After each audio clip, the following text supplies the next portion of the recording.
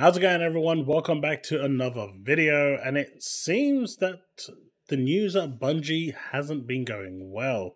We've already heard that they've had 220 departures from the actual business. We know that they've had another 155 going to Sony, being integrated there, and another new studio being set up with another 75 staff taken from there, plus an incubation game removed from Bungie to become exclusive to PlayStation as opposed to their multi-platform decision, which would have been driving Sony nuts, because they would rather hell freeze over before they put a game on Xbox, which is a bit of bad form, but it is what it is. That is the Sony way. But it looks like the news at Camp Bungie just isn't going right.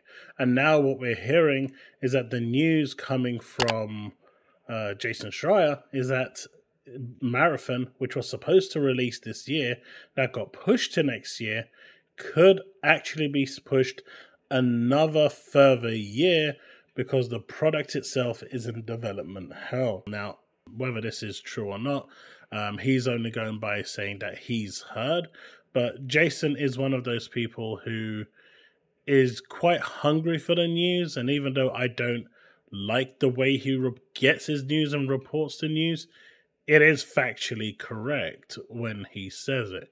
Obviously, my falling out with him goes from all the way back to the Anthem days, the way I feel he exploited the staff to perpetrate them, to tell him the stories that was happening within BioWare at the time, especially with that so-called BioWare magic.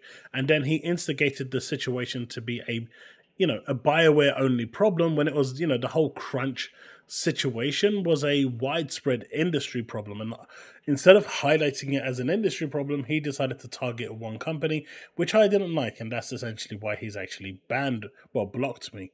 But it does seem that in this Friends Per Second podcast that he joined, it does seem like the situation actually, it wasn't great. And let's have a listen to it, see what he has to say, because I think it's quite important that we actually get the context, because this is going to dictate just how bad things are at Bungie right now and whether they have any future whatsoever, because Destiny's in maintenance mode, and if Marathon isn't firing on all cylinders, that's goodbye Destiny and goodbye Marathon all at the same time as they get consumed. And it's almost like the Borg. They will become assimilated within Sony. But anyway, if you are finding this content useful, before we do get into the content, do consider leaving a like, hit that subscribe button. Don't forget to hit that bell to stay up to date with all content I release. If you want to become a member and support the channel, you can do that by clicking that join button below, or you can click that super thanks if you think that this video deserves any extra credit.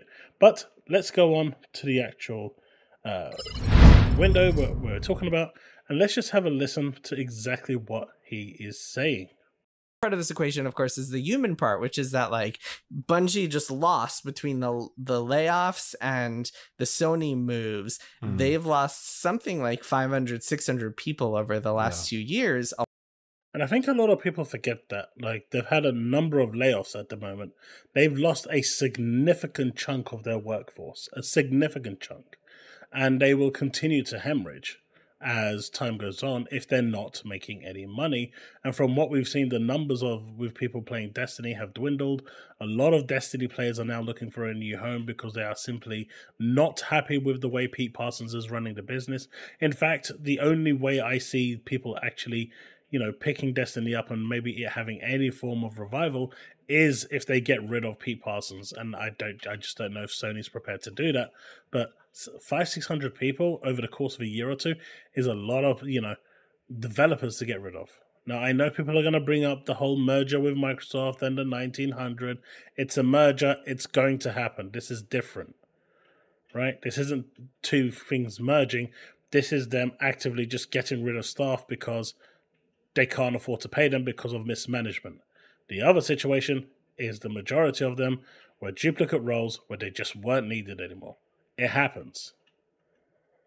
A lot of whom were on either the Destiny team or support teams like QA and narrative and audio and player support. And so losing those people, you like are losing resources. You are losing people who contributed a lot to the game, and the people who are remaining are going to have to like work twice as hard because they have to do jobs of people who are now gone, and it's just kind of a messy situation that will just inevitably lead to challenges, unfortunately, for those people left. And I mean, speaking of, I was going to say, what's the temperature check on how Marathon is going? Not great from what I've heard. There's a reason that it was planned for this year and slipped a whole year, and people that I've talked to are a little pessimistic about it even hitting its current planned deadline, but we'll see. I don't know exactly when that is, sometime in 2025. I'm not sure. Yeah, I mean, the sentiment I've heard is not great around it, at least as of a few months ago. That the overall temperature check there is not great. I mean, even the people on the actual show, Skill Up and Co, they're just looking at this in such a defeated view because they all love Destiny. They all want Bungie to succeed. But where it is right now, it's just in such just dire straits. And it doesn't look like it's going to get any better. And if Marathon fails, that is the end. I mean, Bungie's all but finished anyway. The majority of the staff are gone. The ones that actually made Destiny what Destiny is are gone. Most of them have started their own studio. You got Luke Smith and Mark Noseworthy gone as well. Those were like the masterminds behind Destiny. Those were like, you know, the forefathers you could call behind Halo and Destiny. And I really do hope that Phil Spencer does look into actually picking up Luke and Mark, because I think they would do really perfect at 343. I think they would work really well in steering Halo back to the greatness that it was. They did great jobs with Halo 1 to 3, Reach, ODST, and I think they can do the same in reviving Halo again to the greatness that it once was. Don't get me wrong, Infinite, from all I've played and what I've seen and who I've spoken to, have said it's a fantastic game. I still want to finish it. But for all intents and purposes, it's not hit the highs of, you know, the originals and say Reach, which is still regarded as the best in the series. But Marathon is in trouble. It's in development hell and it is not doing well. And that is a problem. That is a big problem. And that is something that they're going to have to figure out, because if they don't, then that will essentially be the end of Bungie. And that is a big shame. A big, big shame. But hey, let me know what you think in the comment section below, because it just really seems like the news for Bungie is just getting worse and worse as we hear about it. It seems like the information coming out for Bungie, it's just bad news after bad news. And, you know, Marathon is an extraction shooter. That era has come and gone. They're basically going up against games that people have been playing for the longest time, like Tarkov, and they have to try and get people off it. And the last playtest they did, when the people came back, they basically laughed and said it was a colossal joke, it was a waste of space, it was a garbage game, and that they would never play that in place of something like Tarkov or anything else in the genre. And then it had like a shift to have hero shooters instead. So God knows what state it's in right now, but it doesn't look like it's going to hit the 2025 deadline as well. And if it doesn't and it gets pushed to 26, you can expect more layoffs because of that decision as well, because that is all costing money. But it's a damn shame. But you know what? Let me know what you think in the comment section below. Let's have that discussion, and I'd love to hear your thoughts on this.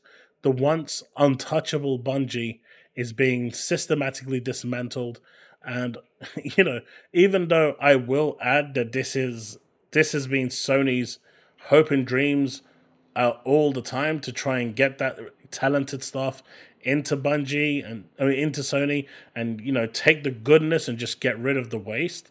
I really think that was the end game, but you know, even Sony didn't want to waste $3.6 billion. So clearly they've been stung by this as well. It just seems Pete Parsons' luck finally ran out. They got lucky with Microsoft. They got lucky with Activision. You know, you can't constantly jump in and say the big bad wolf is the big bad wolf and I need to get out, eventually the big bad wolf is going to get his claws onto you and you're not going to escape. And this time, unfortunately for Pete Parsons, his luck ran out. But the people that paid the price for this are unfortunately the front line. And that's always a sad thing. But let me know what your thoughts are. Let's have that discussion. Love to hear your thoughts. And if you did enjoy this video, do hit that like button, subscribe, hit that bell to stay up to date with all content I release. And I'll see you in the next one. Remain legend.